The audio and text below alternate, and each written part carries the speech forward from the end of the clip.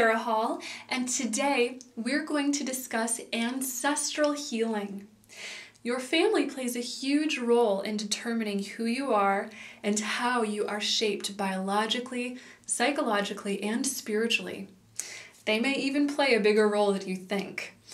You see, your family members are your chosen soulmates. Your soul chooses both the relationships that will shape you as you grow up and the lineage into which it will incarnate. This spiritual plan is being followed even if you were adopted or if you were raised primarily by someone other than your biological mom and dad. At a soul level, you choose the individuals who will best help you to grow, evolve, and learn throughout your human journey.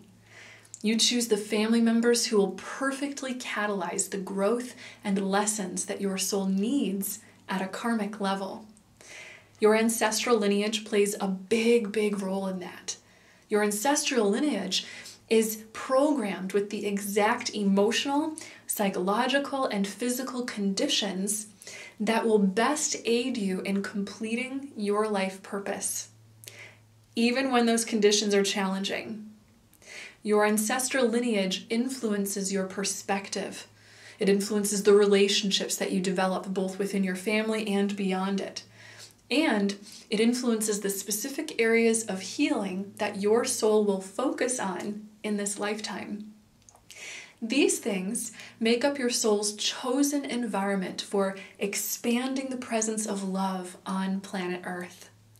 Your soul chooses your lineage as its perfect learning course through which to evolve.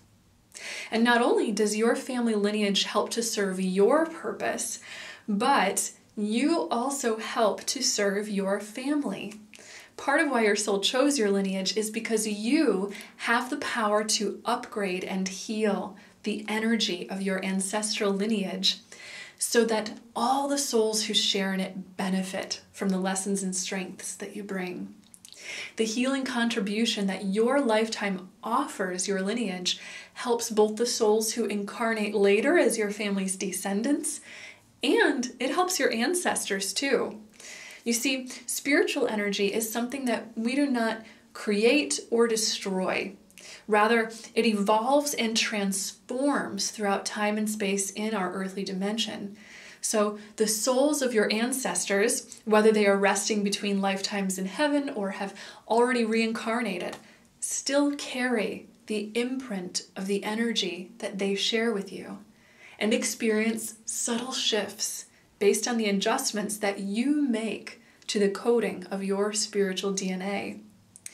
When you heal a pattern in your lineage, you heal it for your ancestors and descendants at this very deep spiritual level.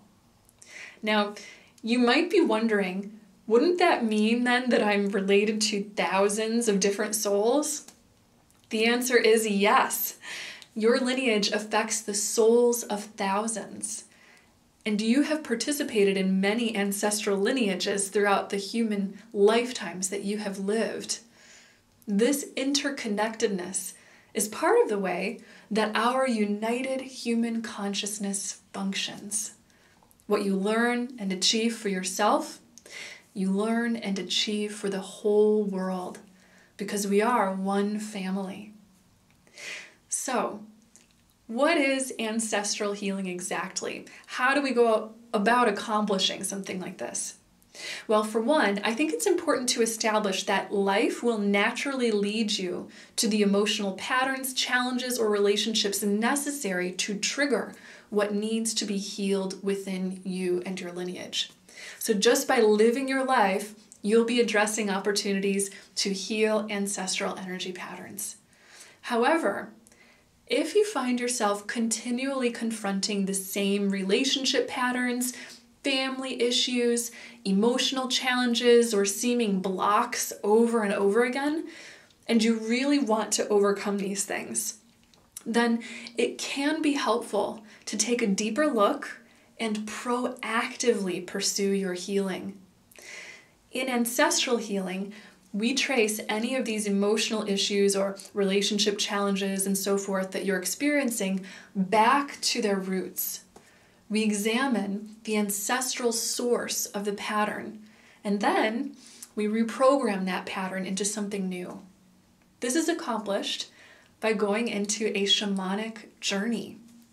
This is a kind of inner spiritual exploration, a shamanic journey, akin to deep meditation or astral projection or lucid dreaming. While in this state, you'll connect with the infinite wisdom of spirit to receive knowledge and insight on your ancestors. Your spirit guides and your angels will help to reveal this information to you as you are there in your journey. Often you'll find yourself actually becoming aware of trauma-based memories encoded within your DNA that might require more healing attention. It's common that someone's ancestral memories of trauma might actually even be similar to their past life memories of trauma. And this is normal because, again, the soul chooses the lineage that will best bring up what needs to be healed or evolved. In healing the pattern, you're actually healing both ancestral and past life soul memory at once. Once you identify the issue and its source, your guides and angels will then show you what needs to be done in order to transform and heal the energy pattern. This often involves both forgiveness work and walking a mile in your ancestors' shoes to fully understand their experience, purge out their pain, and react to that pain with love. Though this can be rather intense, if you're feeling guided towards ancestral healing, the result is really well worth it. You'll feel lighter, uplifted, and free of seeming past limitations so that you can live your best and happiest life. Spirit will always guide your path in ancestral healing, such that it gives you exactly the lesson or experiences that you need for your life in the present. It's truly amazing because you'll get in touch with exactly the ancestors who you most need to connect with, whether it was a grandparent that you knew personally or even an ancestor from 100 generations past. An added benefit of this kind of work is that it often brings subtle healing into your current relationships with your family members too. Now, in my experience, ancestral healing is best experienced with the guidance of a shaman or a healer who can provide a strong support and structure to your experience. Usually they'll hold space energetically for your healing. They'll also help to channel some of the messages from your guides, deciphering things. You can do this by seeking out a traditional healing work with a local shaman that you know, or in my case, the angels have guided me to use a combination of traditional shamanic healing methods and angel healing methods to guide this experience as gently as possible for highly sensitive people. If you're feeling guided to learn more about that, you can certainly go ahead and visit my website, sarahhall.com, for a little bit more info. Now, when it comes to understanding ancestral healing, it's helpful to understand the spiritual component of your DNA. Your DNA carries so much more information than what modern science yet fully understands. Your DNA encodes your spiritual consciousness. It is highly flexible and movable, and we have the power to upgrade and change our spiritual encoding through our own life experiences. Now, according to modern science, the human genome contains around 20,000 known genes that encode proteins. But these genes account for only about 1.2% of the total genome. The other 98.8% is considered non-coding DNA and thought to have no biological function by modern science.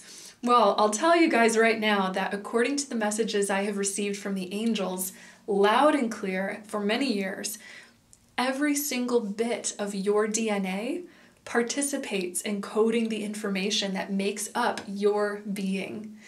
Your DNA carries the spiritual, emotional signatures of your ancestors and is filled with powerful ancient wisdom that you can trace all the way back to the origins of humanity.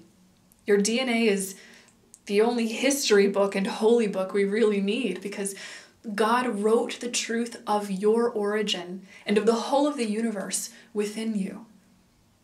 Now, science is catching up with this spiritual knowledge just a little bit, because according to recent studies, it has actually been observed that memories are passed down through many generations.